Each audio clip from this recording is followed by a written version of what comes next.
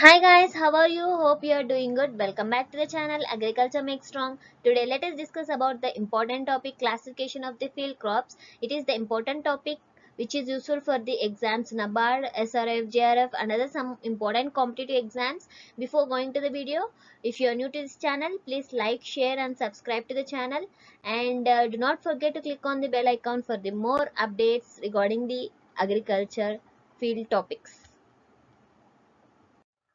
In this video, I want to discuss about the field crops classification and how they are classified and what are the types of classifications we will be discussing here in this video. And different types of classifications are like botanical classification, economical classification, special purpose classification, classification which is based on the seasons, climate, root depth, carbon dioxide fixation, mode of pollination. About field crops, we will be discussing in this video. Let us see about the classification of the field crops in this video. Let us discuss about the botanical classification, how the botanical classification has been divided. Here, the botanical classification in the field crops, which is mainly based upon the similarity of the plant parts and flower structure, and the field crops belongs to the division spermatophytes, subdivision angiosperms, and the angiosperms which is characterized by the producing the seeds with coats, and the angiosperms are then divided into class Monocotyledons and Dicotyledons. And Monocotyledons, the grasses comes under the Monocotyledons, which include the cereals and the sugarcane. And coming to the Dicotyledons, except the grasses, they are legumes and other plants comes under the dicotyledons. For example, if you see in the monocotyledon crops, the maize crops which comes under the monocotyledons belong to some of the herbaceous family like Gramiaceae, genus Gia and species maize. Here you can see the genus Gia and species maize. The variety is S310 and this is the way how the botanical classification has been divided for the specific parts, plant parts and the flower structure.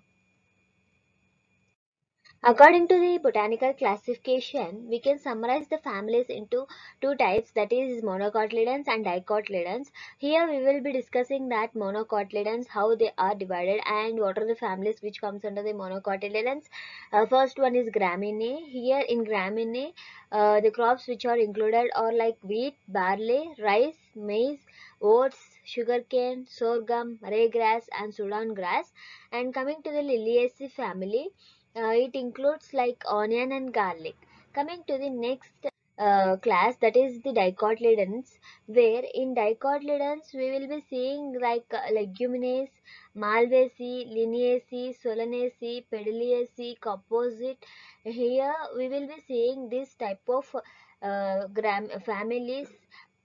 And in the leguminaceae, the some of the crops like field bean, lupine, chickpea, lentil, fenugreek, alfalfa, soya bean, peanut, grass pea, castor bean, red clover, white clover are included in the leguminaceae. And coming to the malvaceae, in malvaceae family, the cotton is included, and in liliaceae family, flax is an example of the liniaceae. And coming to the Solanaceae, potato, tomato and tobacco. Coming to the Pedalaceae, uh, here sesame comes under the Pedalaceae. And coming to the composite, where the sunflower and safflower comes under composite family. Here these are the families which comes under the dicotyledons. Field crops can be classified based according to the economical purpose or for the edible purpose. Here, first one is cereal crops. We can say rice, wheat, like that. And coming to the millet crops, second one is millet crops. Third one is pulse crops, oil crops, sugar crops, fiber crops, fodder crops, spices and condiments, medicinal and beverages. This all comes under the economical classification for the economic purpose. Coming to the special purpose classification, here the special purpose means it is giving a special advantages to farmers by his own farming practices. Coming to the cash crops, it is an emergency crops. It is the substitute for the failed crops or under favorable conditions, it will be showing the cash crops, and cash crops are very growing fastly, and examples are like ray and millets and clover. Coming to the cash crops are only grown for the economic purpose, and it is having showing the short maturity. And coming to the cover crops, these cover crops are planted to provide a cover to the soil so that it can prevent the soil erosion and maintain the moisture content. So they are called as cover crops. Coming to the green manure crops are they turn under while still green in order to improve the soil properties and increase the organic matter content. These are the green manure crops. Cowpea, you can see it is a green manure crop. Coming to the companion crops, in this case, crops are intercropped with one another, and each crop can be harvested separately. This is called the companion crops. Coming to the silage crops, the crops are preserved in a succulent manner, and for by the prevent this fermentation in a tight receptacle. Here you can see some of the examples of the silage crops like corn, sorghum, and forage grasses and legumes. Coming to the classification based on the seasons, there are types like three types: Kharif season, Rabi season, and summer season. The Kharif season, which occurs during the June to July or September to October, which requires the wet weather and wet warm weather. And coming to the Rabi season, here you can grow the crops during the October to November or January to February.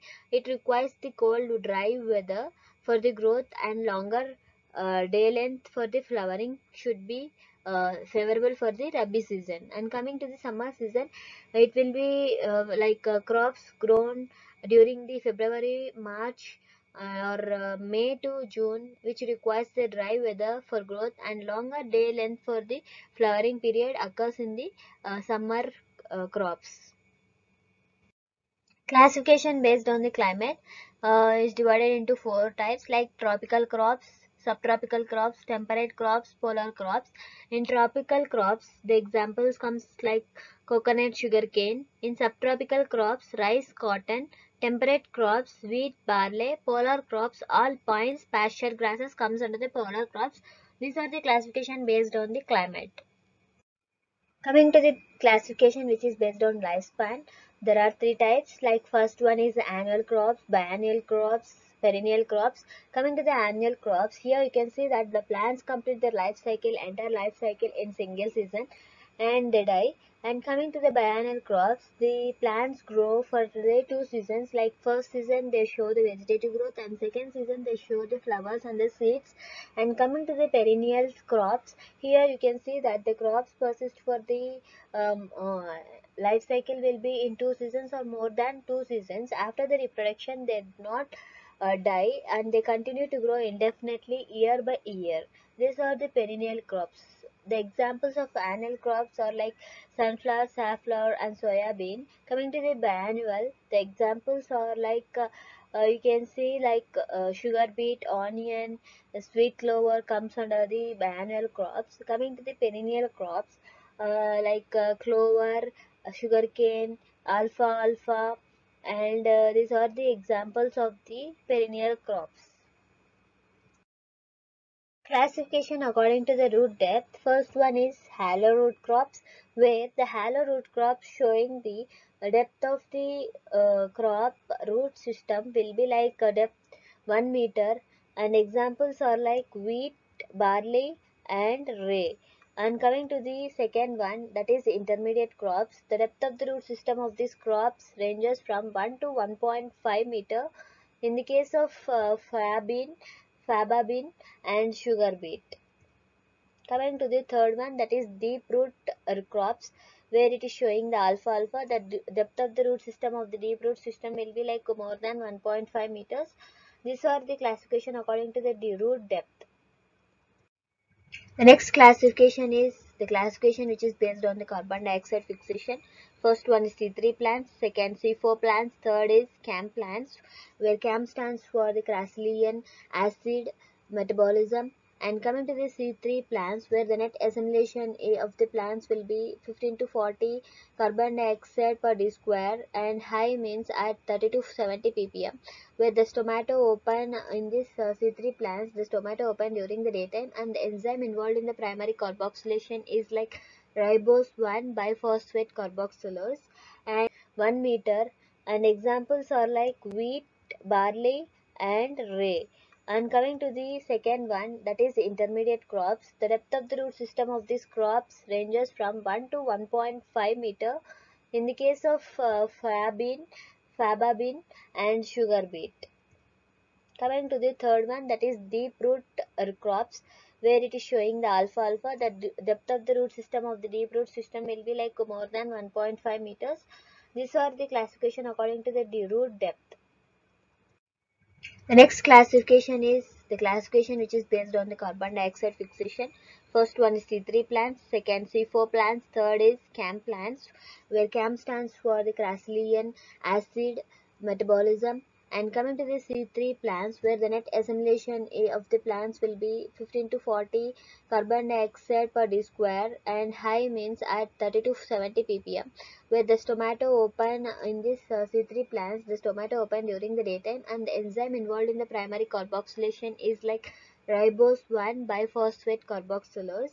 And coming to the C4 plants, here the net assimilation of the plants will be having the high like 40 to 80 mg carbon dioxide per d square, and the enzyme which is responsible for the carboxylation or like it is phosphophenol pyruvic acid carboxylase. Coming to the CAM plants, here in the CAM plants, this tomato open during the night time, and this tomato which can fix the amount of carbon dioxide in the night time, and it is having the high water use efficiency. There is no possibility of carbon dioxide entry during the daytime in the CAM plants. These are about the carbon dioxide fixation, a classification about the crops. Here comes another classification which based on the mode of pollination. Mode of pollination we will be having the self-pollination crops, now cross-pollination crops, and both self and cross-pollinated crops. In self-pollinated crops, you can see that the pollen and the embryo sac are produced in the same floral structure, and or it can be occur in different flowers but within the same plant. It is called self-pollinated crops. In the cross-pollinated crops, here you can see that the pollen transfer can occur from the plants and anther of one flower to the stigma of another flower. This is main important point for the cross pollination. Anther of one flower to the stigma of another flower in a separate plant, which is called as cross pollinated crops. And if the self pollination reaches more than 5%, it comes under the cross pollination crops. Examples are like corn and many grasses, avocado, grape, mango, and some other plants with unisexual or imperfect flowers comes under the cross-pollinated crops. Next one is like both cross and the self-pollinated crops, where you can see that these plants are largely self-pollinated, but it is having the various amounts of cross-pollination occurring. So these are called as both cross and self-pollinated crops. Examples are like cotton and the sorghum, which comes under the both self and cross-pollinated crops. If you like this video, please like, share and subscribe to my channel.